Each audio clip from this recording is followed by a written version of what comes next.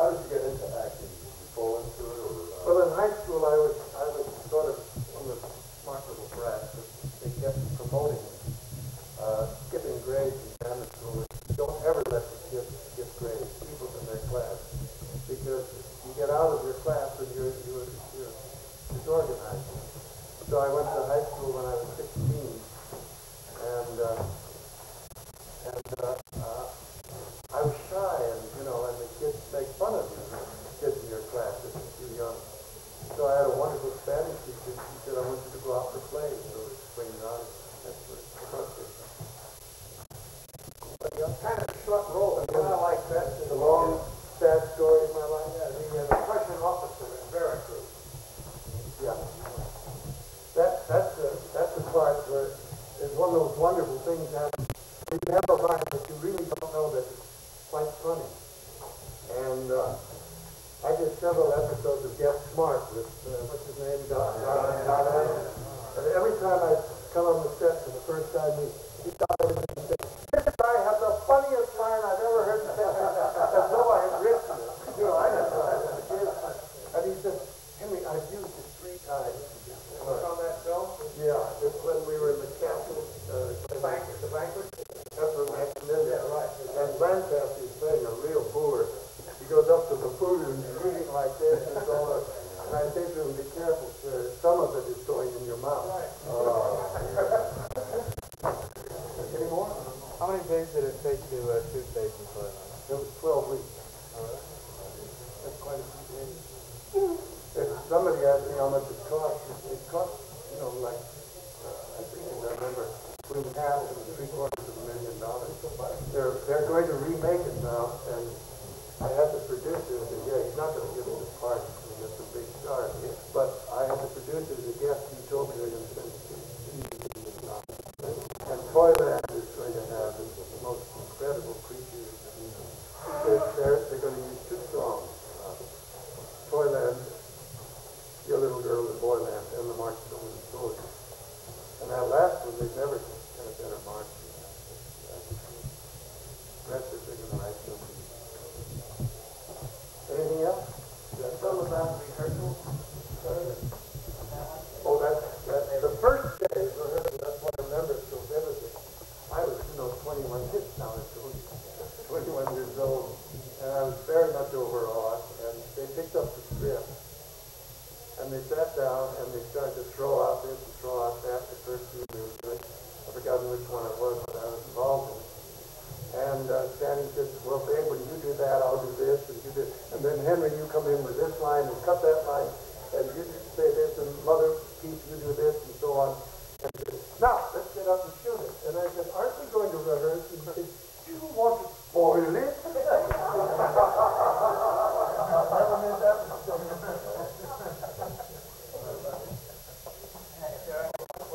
I have one. If you can remember the Art Gang Follies of 1938. Yeah. Can you describe, do you have any fond memories of working with the kids at that time, spanking Well, them alpha? I never used to see those. I never liked children in the theater because the mothers were there making, such sense. And I didn't really appreciate those kids. And years later, when I saw it, I realized how talented they were. They were incredibly talented.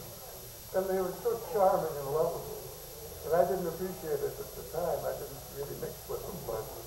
But Spanky, I see him now once in a while at meetings.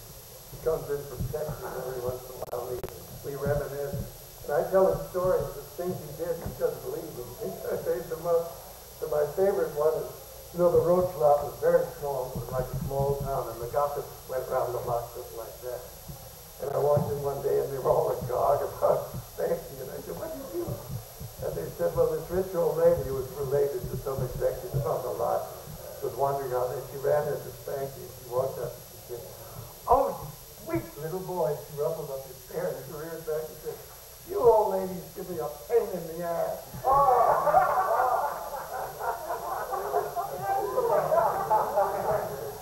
He doesn't believe it. And there's another picture, very lonesome time with him. Did any of you see that movie or yeah. Well, do you remember that guy who ran the steam show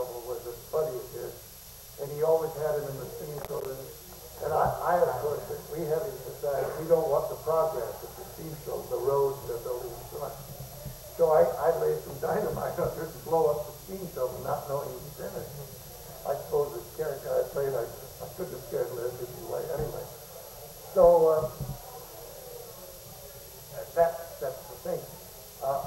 Spanky, it was snowing quite heavily there, and one day he saw his teacher.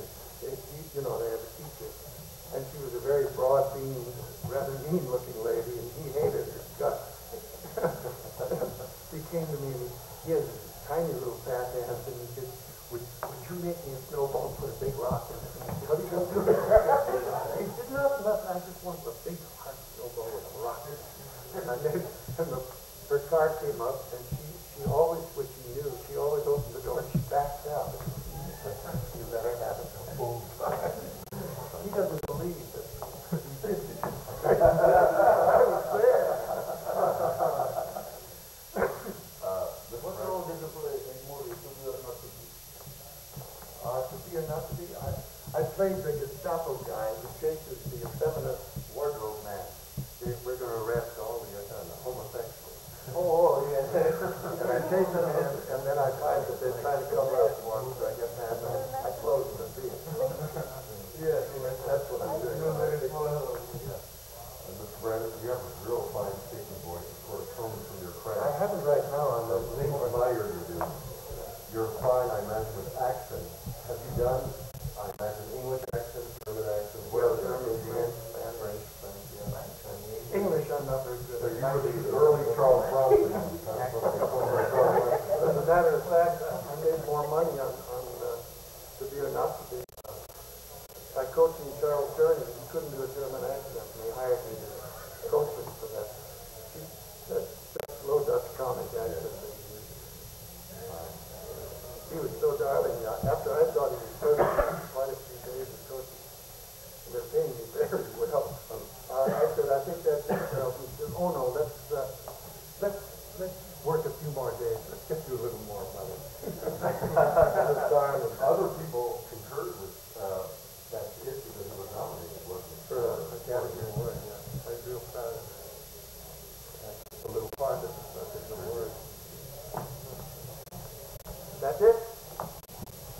We're going to take a break now. If you'd like to get an autograph, we've got some things here. If you didn't bring your news, but I've got, as Henry appeared in the Fu Manchu serial, we have an episode coming out. But,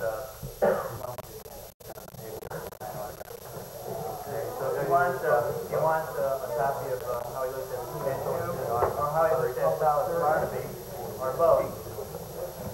We also have the Interesting Journal of Journalists, where you get your copy from Becky. Richard Alexander. Yeah, where's that going to be uniform?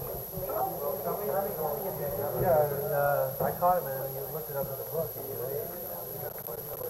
And he's also sits there and his first class.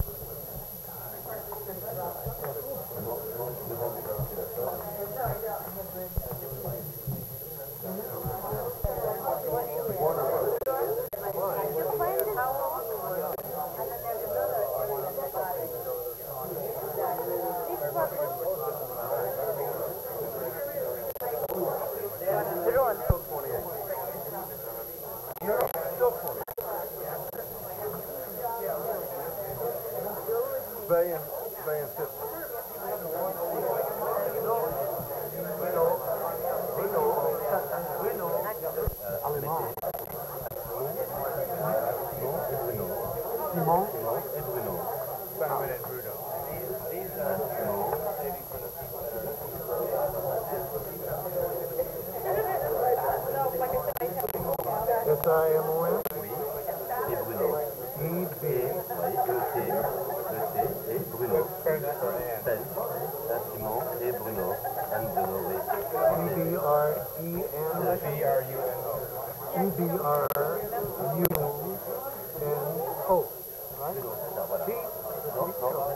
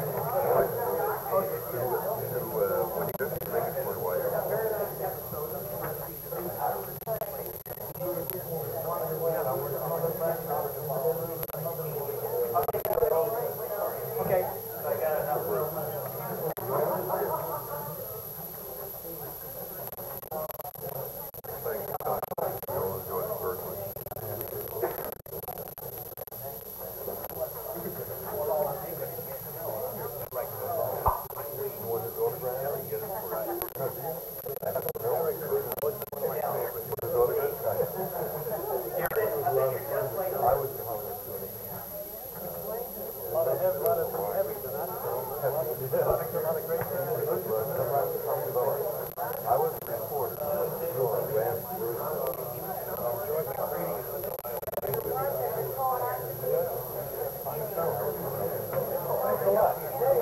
But it was in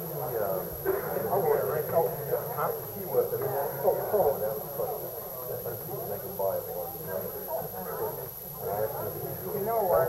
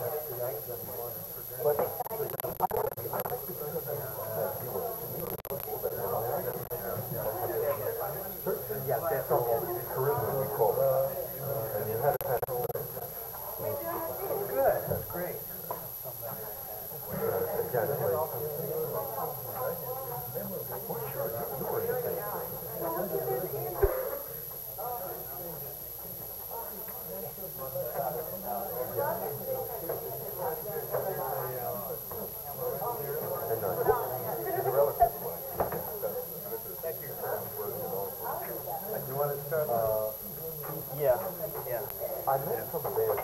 you're not going to get In a minute, I gotta get it up.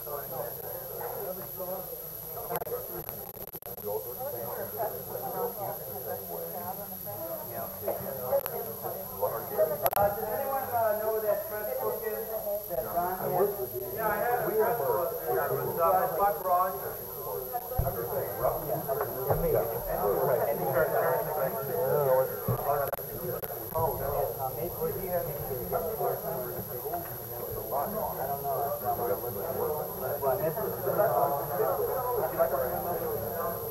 Well, I'm thinking of John Wayne, I'm thinking of Rock Hudson,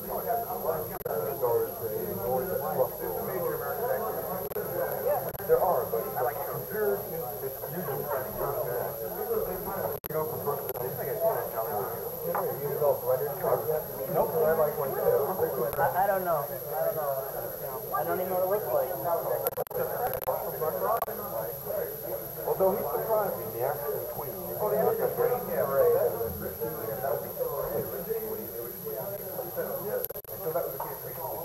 I think that guy's gonna make a paper. What's that?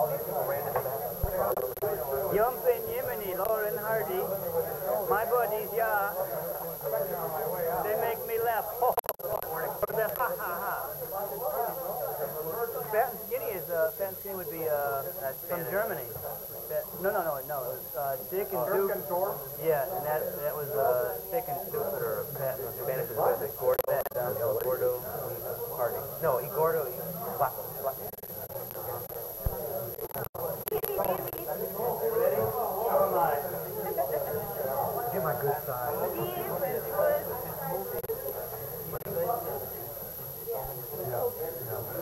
It's about the same. I'm not